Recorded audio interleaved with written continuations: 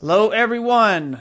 Ron Callis here with One Firefly. Thanks for joining us for another episode of Automation Unplugged. Very excited today to have a guest, Tim Albright of AV Nation. He's the founder and the president of AV Nation. And we're going to have a fun 30 minutes of chat and question and answer with Tim. So again, thank you for joining. If you're out there, please share this so that your friends in the industry can join us as well. And let's go over and, oh, there I am. Let's go over and talk with Tim. Tim, how's it going, sir? Good. How are you, sir? I am good. Well, as I always do right when I start a show, let me just check the live feed and see if technology is actually cooperating. So bear with me. I'm checking our One Firefly Facebook page. There we go. We already got 6 people following us. Thank you, gang. And, if you're out there watching, please, post questions, comments. As we go, if you have a question for Tim, our guest, and or if you have one for myself. And again, if you don't mind, thanks for joining. But please share this. Share this so that other people in the industry can see our live show here. So, Tim, how's your Wednesday going? Wednesday is fine. It's the Thursday or Friday or Saturday before InfoComm that gets kind of crazy. But today's is not too shabby. I was going to say, you have a bit of a wild ride coming around the corner here, don't you? Yes, sir. So next week is our annual trek to either Vegas and or Orlando. This year it happens to be in Orlando, Florida, for InfoComm, their trade show. 3 days in, the show is 3 days in Orlando, Florida this year. We will land, like a lot of folks, this weekend, start preparing our production suite and our various things, and go see what the manufacturers have on the show floor. Oh, what has you excited about InfoComm? InfoComm has become, in the industry itself, InfoComm is a small glimpse into the industry, right? And so the industry has been moving more and more towards video over IP, so video on the network. Not necessarily using Cat5 as a transport, in other words, point to point, like we have been, but an actual honest-to-goodness networked audio and video.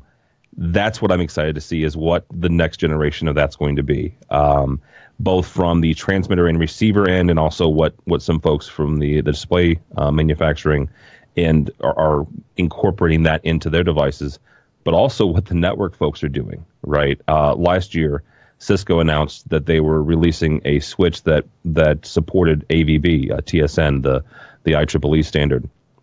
That's been promoted by the Avenue Alliance. That was a huge step, right? So a switch manufacturer is saying, here's a switch built just for this protocol, built just for this transport. And so whether it's AVB or it's Dante or it's HD-based-T or it's SDVOE, all of these folks, and I'm sure I'm forgetting some folks, but all of these devices and all these manufacturers that are expanding our ability to send video, HD video and beyond, long distance over the network is really, really exciting. And then there's some other folks they're doing some rebranding. They're doing some unique things with display manufacturing and screen manufacturing that are making some advances. And then just seeing what we don't know. The one nice thing about trade shows in general, but InfoComm is really where I kind of honed this, was looking for the small booths in the back corners. There you're going to find some of the most innovative and interesting products and services that you may never have thought that you needed or even thought was out there. But those small booths are gonna get some really, really great nuggets out of. Now, does your schedule actually permit you to go and do that navigation and exploration? I know personally when I go to a show, I'm usually so tied up with obligations that on occasion I just simply won't be able to go do that exploration. It does now. This is AV Nation is almost 6 years old next month, and when we first started doing this, I was like, I got to go see everything. We've got to interview everybody and this, that, and the other. And at this point, Now they come to you. Well, no, not just that, but it's okay. We've got some great folks that help us, right? And they do the interviews and this, that, and the other. And we have strategically placed blanks in all of our schedules for that discovery. Right. Our team has the directive of, you know what, if you find something that's, oh my gosh, you've got to interview these folks, because you've got to get this out to people who aren't here in Orlando. They have the flexibility and they have the margin now to do that. Do you mind giving my audience here, and we have 10 people watching live. Hey, everyone. Again, don't forget to share this and also post your questions so we can ask Tim live. But Tim, some of my audience may not know what AV Nation is. And so you mentioned that you founded AV Nation 6 years ago. Can you give just a little bit of a background on what that platform is? We are a online media platform, meaning that we don't physically create a physical product. We don't have a magazine. We're not on traditional terrestrial radio or television. So that means our delivery mechanism is over the internet, whether that's we produce several podcasts. So you can subscribe to an RSS feed and be automatically given the shows that we produce. We also have a YouTube channel because most of our shows that we produce are both audio and video. So you can watch our guests in addition to just listening. And the blogs that we produce and the pieces that we write is all on our website, avnation.tv. So we're an online media platform, online media company that services and covers the audio video industry. Primarily when we started was commercial. Over the last 2 years, we've expanded now into residential as well. Okay. Now, one thing I always like to ask my guests, because I think it's fascinating to learn where people came from. How did you land in the AV industry, and how long have you been in this space, and did you have a career or a life before the AV space? I've answered this a couple different ways, and I consider myself to be a 25, 30-year veteran of AV. Mainly because I consider live staging and events part of AV.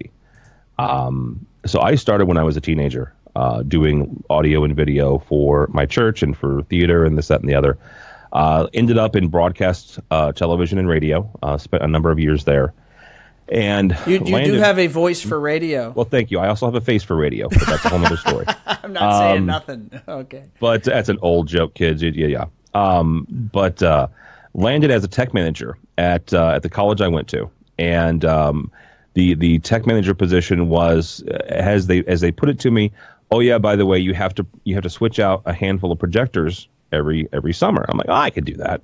And what happened was, the state of Illinois is not known for having great budgets nor a lot of money.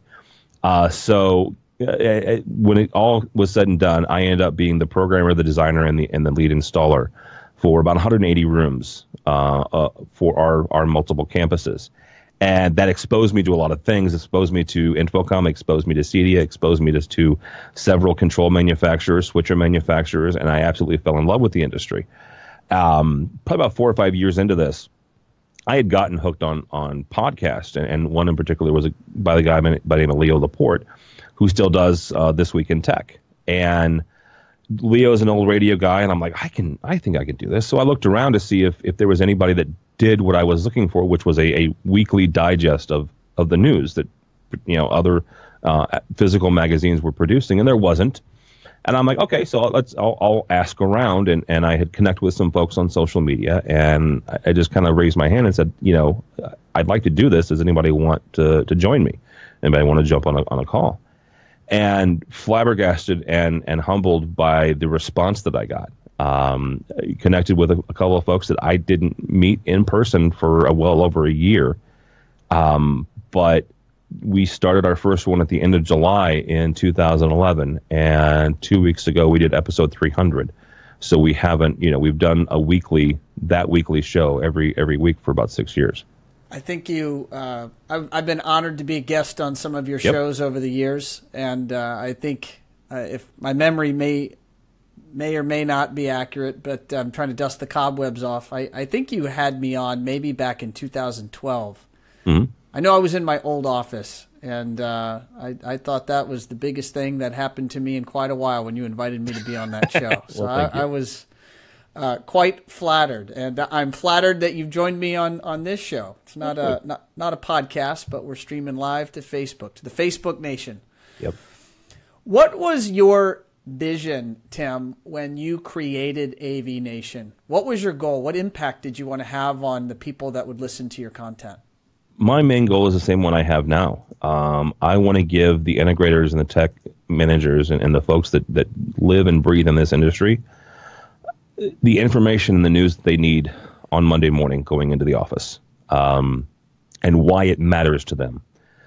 All of the magazines in the AV industry do a really, really great job of covering the industry, getting interviews, and giving us the information. But the one thing that they lack a lot of times is the why.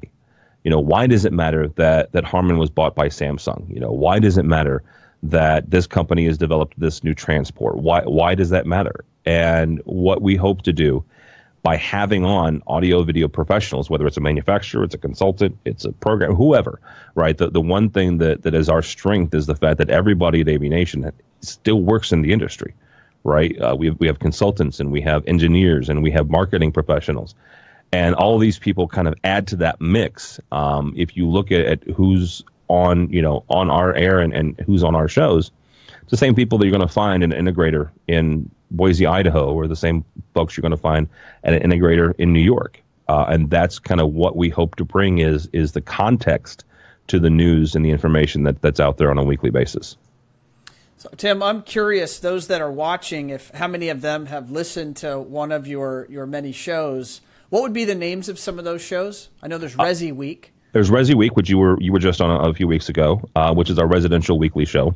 AV Week is our flagship. I call it our flagship because it's the longest running one we have. And so what you're saying is I haven't been on the flagship. In a while. You have been on the flagship before, but it's been a while. I'm just joshing. And we did that. We at one point we were doing an hour show. Right. And we were covering all different aspects, including residential. That was back when we had you on.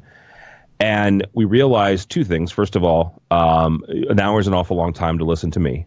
And the second thing is there are times and there are weeks where we sacrifice commercial stories for residential stories. And if you are driving into the office on a Monday morning and you're a commercial dealer, but we're talking about something going on with CEDIA, you don't care. It doesn't impact you, right?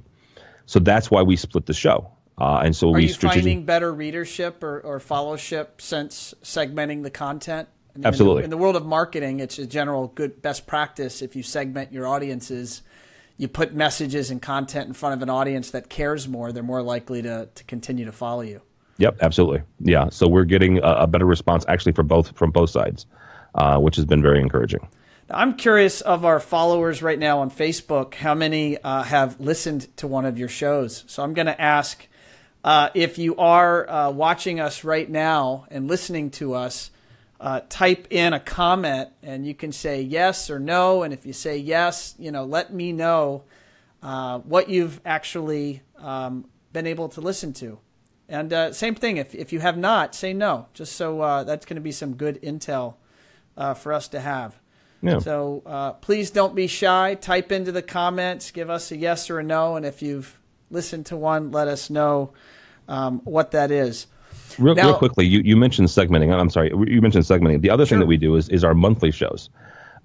We take a monthly look at different aspects of the industry. So one of the things, we have a program dedicated to programming, which came out of my love of programming. We have one dedicated to the education market, one dedicated to marketing and social media in the AV space. So you're right in segmenting is important, but even more so on the weekly basis. On the monthly basis, we're giving folks who really need to know about programming or are interested in that, or really need to dig down into how do they market their company locally or nationally. Now, you and I were talking offline. You're also developing something new. Now, I don't know if this is public knowledge, so I'm not going to give the details, but I'm going to highlight the concept as I understood it, which was giving your listeners nuggets of information as you go through all of the weekly interviews that you conduct and the content you capture. The concept or the idea was that you want to try to put bite-sized pieces of content out there for your audience. Is that something you could give a little bit of clarity on? Oh yeah, absolutely. It's a brand new. I'm going to call it a brand new podcast, even though the content is not brand new. What it is something we're calling the daily download. And because we produce so many pieces of content and so many podcasts, not everybody can listen to everything, and I really don't expect everybody to listen to everything, because a marketer may not be interested in programming, and vice versa. But it's 5 to 6 minutes on a daily basis, and it's snippets of our other shows. Right. So today I'm actually in the studio producing next week's daily download. And every day, Monday through Friday, we'll give out a 5-minute little snippet of a program that we've done in the last month. The ones I'm doing for next week, we did a show. We started a new program called ITAV. And that is looking at the IT world through the lens of AV and the audio video world through the lens of IT. And the segment I'm producing for next week is we did a segment and we talked about the WannaCry virus from last month, and how that impacts the world of audio video, both from a residential side and a commercial side. Because the one thing that came out of that virus is the fact that the reason people were infected with that is because they didn't update their firmware, they didn't update their software. Same thing applies in the world of audio video. If a manufacturer does the testing and figures out that, hey, they need to do a security patch, or they need to do a firmware update. Well, guess what? You kind of need to follow along what the manufacturer is saying and say, okay, I'll update my firmware, I'll update my software to make sure that your network and your systems are safe. Got it. Understood. By the way, Tim, I think we're going to have a bunch of new listeners for you. Excellent.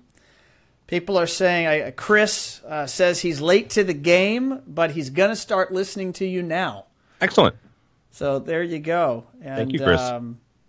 Let's see. System design and integration. Somebody signed in as that integration firm says, no, but we definitely will listen to you. So well, thank you. There you go. You've earned at least a couple of new listeners here by joining me today.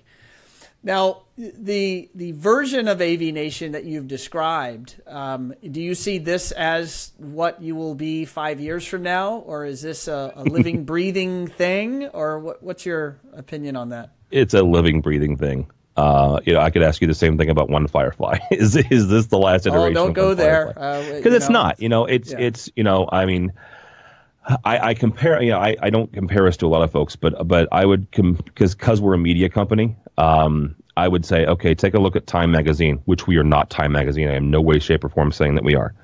But look at Time Magazine from 100 years ago. It is not the same entity as it is now. My first job in radio was a company called KMOX. It was a radio station in KMOX. It was the flagship for the Cardinal baseball. It was a news talk station. 15, 17 years ago when I worked there, they were still playing things off of carts, which if you're not familiar with carts, it's a version of an 8-track player.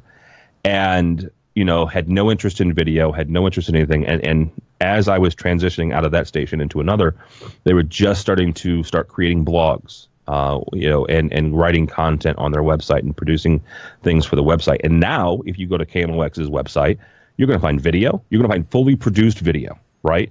Where 20 years ago, KMOX would have never considered doing video in any way, shape, or form because they were a radio station. Right. Same thing with AV Nation. 6 years ago when we started, we had one podcast and it was audio only, and that was it. 6 years later, we're doing video for 90% of our podcasts. We are going to trade shows and covering them and bringing the folks who aren't able to go to Orlando next week interviews with the booths and interviews with the companies that are going there and showing their wares and showing their latest, greatest things and asking them why it matters and asking them how it impacts the dealers and how it impacts the programmers and the engineers and the technicians. And something that I would have never guessed that we would have done 6 years ago. So what next 5 years is, who the heck knows? We'll still be doing podcasts, but we may be doing other things as well. Now, I know that you're a big fan. I mean, having listened to a lot of your shows and having known you for a while, Tim, you're a big fan of integrators taking charge of their business and their marketing. Yep. and actively pursuing marketing efforts and PR. Is the shows and the perhaps the guest appearances that you have, do you think that's the right format for an integrator if they want to get improve their marketing or their PR? Or are there other avenues you would recommend that they pursue? What are your thoughts around that? Here's the thing. I appreciate the integrators that come on our show. But if they're coming on our show to get marketing exposure to a Fortune 500 company or to, you know, an IT manager, we're not it. I'll be flat out honest. You need to go where your audience is. I say that because folks like us and other audio video marketing people appreciate the integrators and their time and their expertise. But with the exception of SEO increase, which you're smarter than me than I am on that. Oh, don't go there. There wouldn't promise you that. I just employ really smart people. You employ smart people. All right, well, I'll give you that. There's something to be said for, you know, your name being associated with other websites and your company being associated with other websites and that coming up in an SEO search. But you need to go where your clients are. You know, you need to go where they live. So if you're going after architects, well, then go after AIA, right? And get in those magazines and give those magazines content, right? If you're going after the IT manager, well, then let's start talking about getting in with CDW or getting in with some other publications that cater to those clients.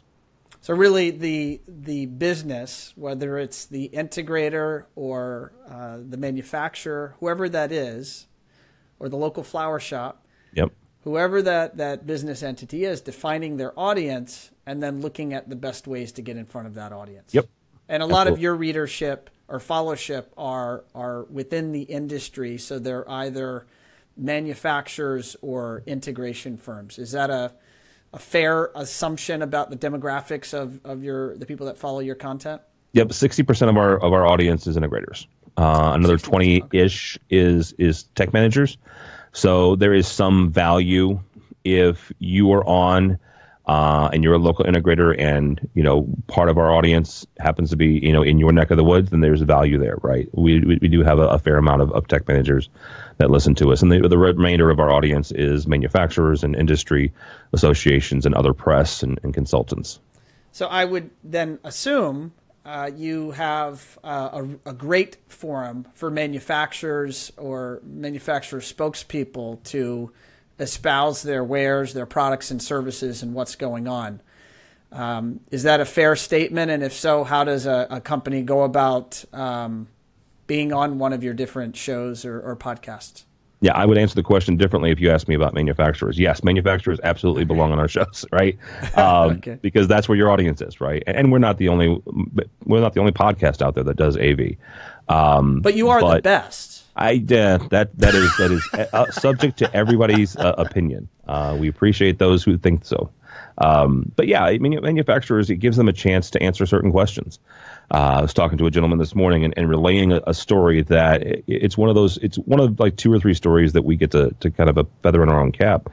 But the week that Harman announced the purchase of AMX, and this has been 2 or 3 years ago now, we had on the VP of marketing for AMX, and he was able to explain the sale, explain the thinking behind it, and what it meant not only for AMX and for their employees, but also for their dealers. And that was a great opportunity for AMX to position and frame that sale and allay any fears that any integrator may have going into the weekend and going into InfoComm. But it was also a chance for the integrator to go, okay, you know, here's AMX being, you know, forthright and coming on a program and talking about it at length and honestly. And we've had, you know, other cases where, you know, integrators or manufacturers have come on, talk about, you know, maybe some unfortunate things that have happened, whether it's in an installation or, you know, product or what have you, to talk about, you know, the realness of their products and their services. And the other side, they also get to talk about the great things that they can do. And I still go into every interview asking why. I've said on many occasions when I've been interviewed, I am not the smartest guy in the room, and I never will be. And that's on purpose. I'm the most curious, but I'm not the smartest guy. I surround myself with smart people and ask them curiosity-based questions. Awesome. Love it. By the way, Tim, on Facebook, we have Yuval. Yuval Kramer. Yuval says, when Tim is talking, I'm listening. Well, Well, when Yuval Kramer is playing a guitar, I'm listening. So. Yeah, his picture here is of a fella playing a guitar. That would be him. Director of audio at Kramer Electronics. Yes, and an incredible guitar player. Oh, that's awesome. Also, a gentleman named William. Again, I'm going to refrain from mentioning last names, but he says, "How are we communicating, and what we need? How we are communicating, and what we need to communicate is evolving." So everything that wants to be around us, to be around us must change. It's a very profound statement there, William. I think you're hearing Tim and I agree with you and commentate on, I don't even know if that's a word, commentate? Is that a word? Sure. I'm an engineering major, not an English major, so sometimes I suffer with those fancy things called words. But anyway, William, thank you for following us. Thank you for watching, and thanks for posting. Greatly appreciated.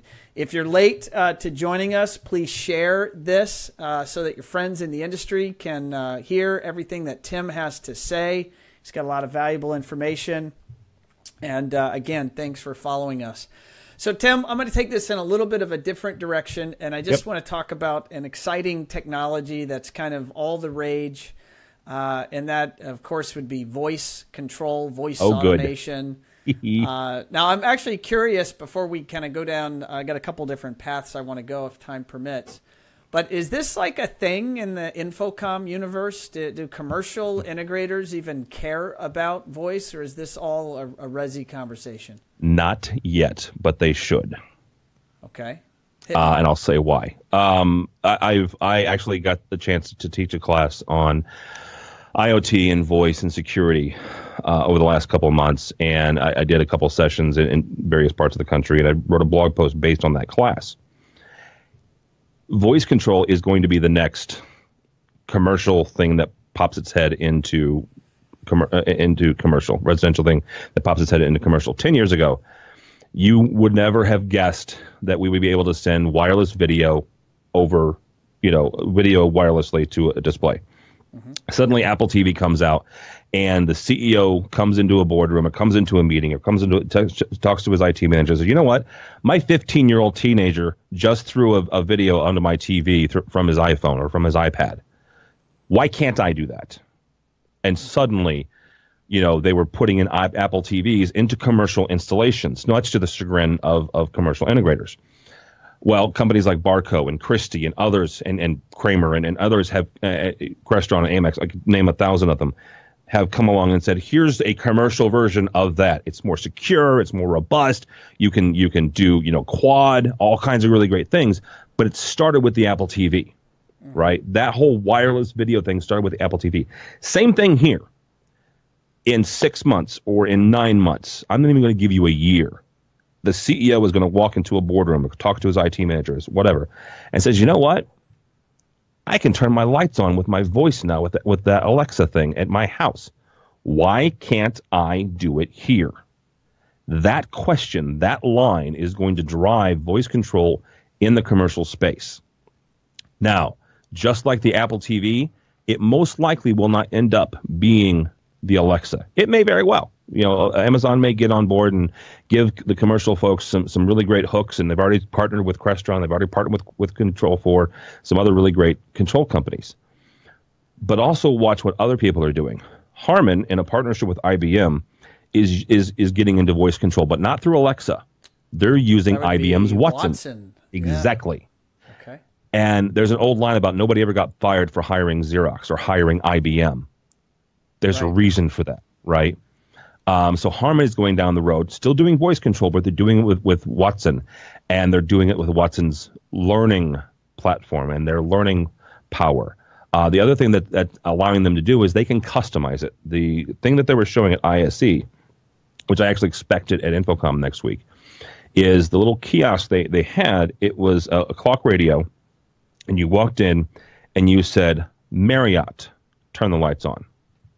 That's something you can't do with Alexa. You can't customize Alexa's voice command, right? You got one of 3 commands. You've got Alexa, you've got Echo, you've got Amazon.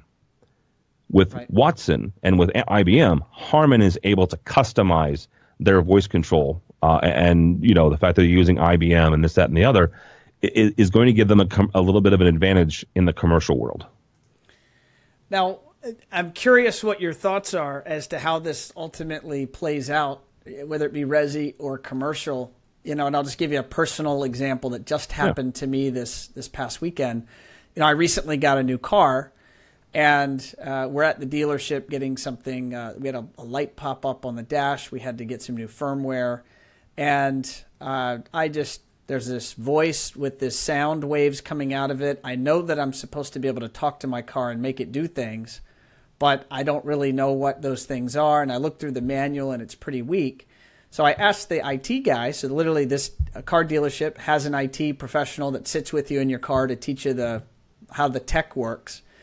And he starts rattling off all of the sequence of words which start making the car do really neat things. And it pulled up Google Earth, and it started to do this, that, and the other. And it was fascinating. But I said, so how in the world am I supposed to know those sequence of words that result in this action? I said, is there like a cheat sheet? Silly enough, his answer was no. There's no cheat sheet. And you had to go to the help file on the dash. So that just raises to me, and maybe to anyone in this space, an obvious question, which is you have all of these different companies playing with voice control. Yep. And I'm going to say the dirty word, standards. There doesn't seem to be a standard in terms of how you talk to your technology to make it do something. And it can be very frustrating. Yep. So how do you see the poor, I'll say, end user coping with this, and what do we in the AV space, how do we cope with this? The second part I'll answer first. We cope with it the way we've coped with everything when it comes to control and automation. You make it as user-friendly and intuitive as possible. I am of the school of thought, again, I was a programmer, still program from time to time. I'm of the school of thought that if it takes more than 3 buttons, it's a bad design from a UI standpoint. If it takes you more than about a minute or 30 seconds to explain to someone how to do voice control, then the keywords, the hooks are wrong, right? In my presentation, I mentioned the fact that the one thing that is going to actually help commercial and residential dealers with voice control is this missing step. Right now, out of the box, I can put an Alexa on my kitchen counter, and if I have a Nest, I can say, Alexa, tell Nest to make it 75 degrees. That's a speed bump linguistically and for our human brains. Instead, I say, Alexa, make it 75 degrees in here, right? So it's getting understanding natural speech, and it's going to take some learning, right? And it's going to take some really horrible designs and some really horrible installs for us to finally get it right. But we'll get it right eventually, because just like we've gotten right the UI, and we've gotten help, honestly, from the tech sector.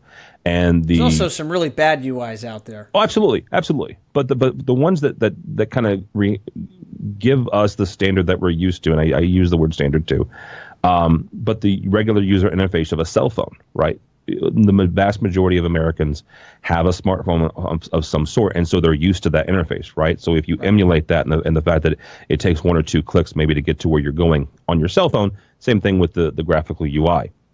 With voice control, if it's natural speech, right? If it makes sense in my head for me to say, Alexa, I'm home. Well, from the back end, all sorts of these really great things can happen. The lights can come on, the stove can preheat, jazz can come on the radio or whatever music you like. The shades can come down, all this stuff. Or Alexa, good night. Lock. Shades go down, lights go off, everything Internet like that. of Things. Almost anything can happen these days. Yes, absolutely. But that's what we've been doing for years, right? IoT is nothing more than all these disparate devices talking to each other.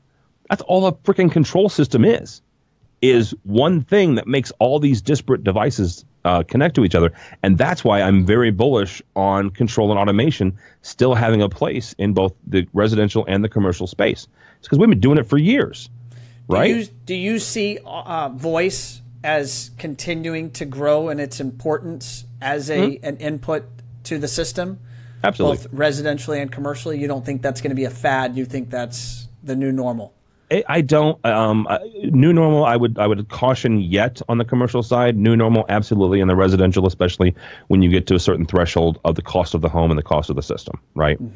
One thing I will caution, though, is I honestly don't think it will ever replace completely. Sure. Again, because I'm of the school of thought is you've got to have, you need to have at least one hardwired or at least one physical device that you can push a button in case all heck breaks loose and you can't talk to Alexa. Because let's not forget, if you lose the internet, you lose that voice control function. And I don't care if it's Watson or Alexa or Google Home or whoever. You lose the internet, you lose that connectivity, and so you still need a way to control your home.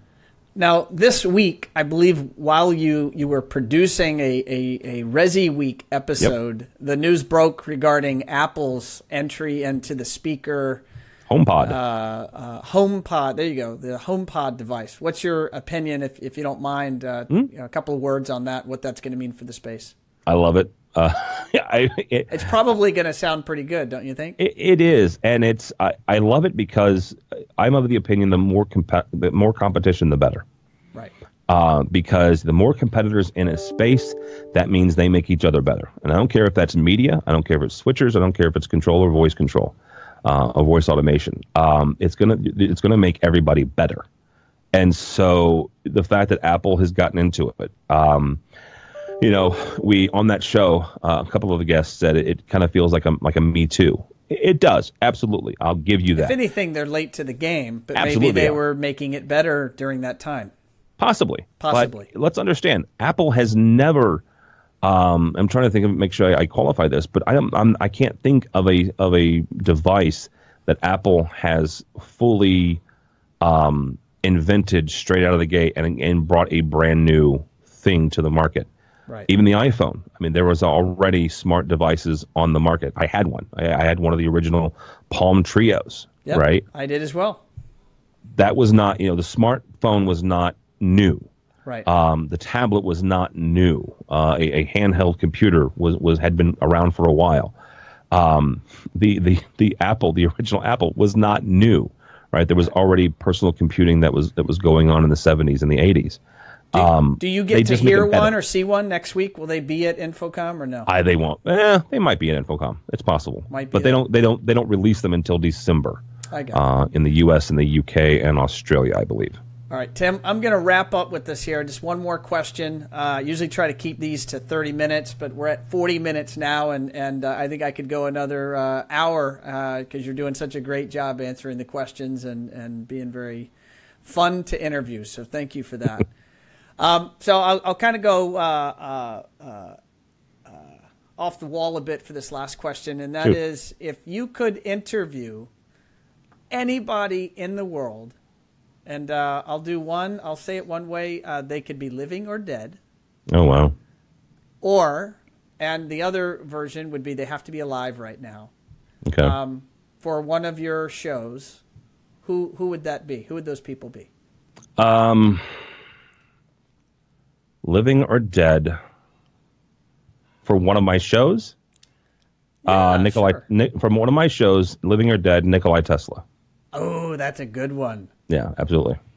I was just in the Museum of Science and Industry in Chicago last week, and they were popping the Tesla coil overhead, and it was pretty fantastic. Yeah. But yeah, I interrupted. You were getting ready to... No. Answer that. The reason for that is if you look back at some of Tesla's, not just his inventions, but also his predictions, I would love to see what he thinks about his predictions now and to get his 2 cents on what he sees for the next 60 or 70 years. Oh, yeah. That's a good one. Well, on that note, Tim, thank you very much, sir. Thanks for being a guest on Automation Unplugged. And to my audience, I'm going to switch over here.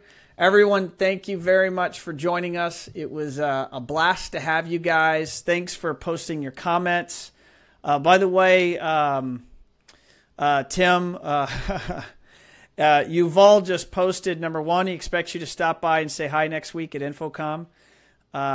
He also posted, if Tesla's busy, he said he's happy to join your show anytime, whenever you need him. So appreciate that. And John, thank you for the comment, and as well, William, thank you for all the comments. So thanks, everyone, and we will see you next week here on Automation Unplugged. And this is Tim and Ron signing off.